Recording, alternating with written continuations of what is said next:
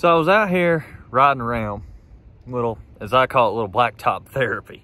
Little just chance to unwind for a few minutes. Had a little time this afternoon in between some stuff I was doing. And some of it was some of the songs I was listening to, different stuff, kind of got me thinking again about something that really I think pretty much none of us actually think about in enough context, in enough amount.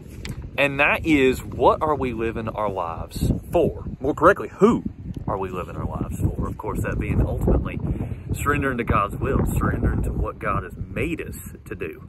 That's honestly something we can spend the rest of our lives focusing on and working on.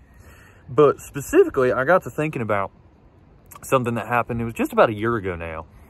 And it was a mentor of mine, a guy that had been in a lot of different lines of work, a lot of different business and industry and different things over the years, but also was a lay pastor, as they call it. Supply pastor, filled in when different preachers were out of town and so forth for many, many years. And the last few years of his life, a church actually had him as their pastor. And he passed away just last year. And his last sermon was actually, it was pretty amazing, was on Easter.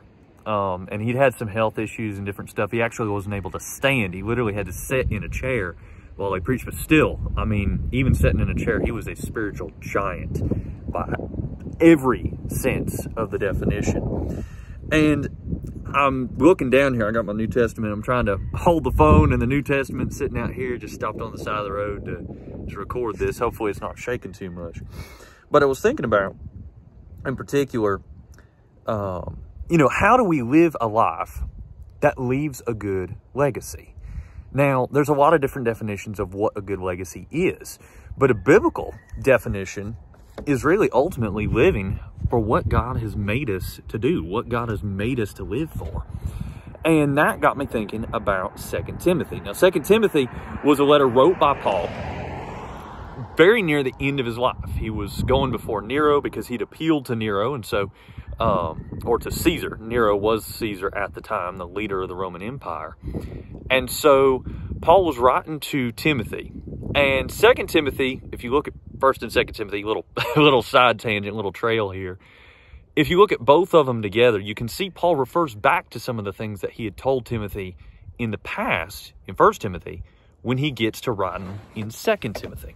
And so to get to it here, he specifically uses this example of a soldier.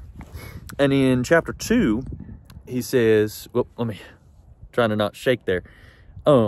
In chapter 2, starting with verse 1, "Thou therefore, my son, be strong in the grace that is in Christ Jesus." That's an encouragement. That's an admonishment right there in and of itself. "Be strong in the grace that is in Christ Jesus, and the things that thou hast heard of me among many witnesses, the same commit thou to faithful men, who should be able to teach others also." In other words, keep passing on the truth. Keep passing on the gospel. And then verse 3, "Thou therefore endure hardness as a good soldier of Jesus Christ.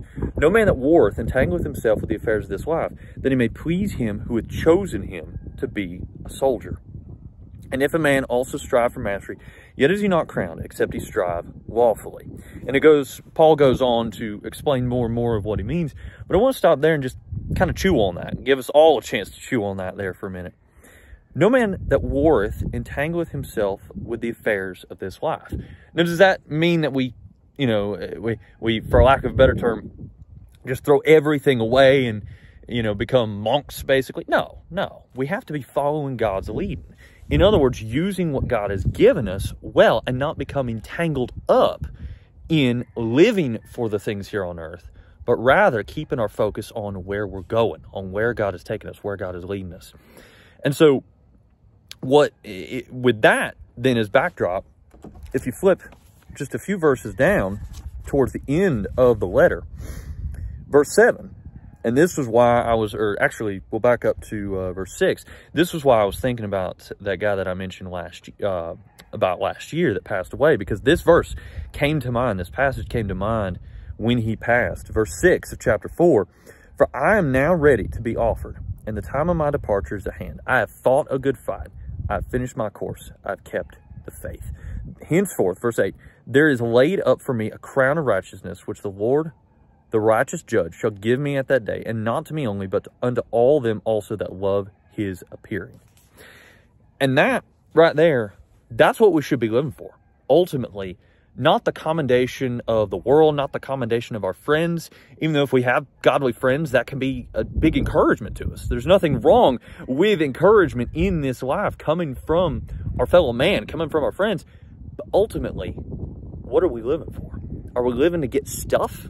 Are we living to get praise and accolades? Or are we living to hear ultimately that well done, good and faithful servant that Paul was living for there at the end of his life? So a few things to chew on here, a little tailgate sermon. Like I said, I was out driving around here today. Pretty weather, definitely a blessing on that, but a few things to chew on there.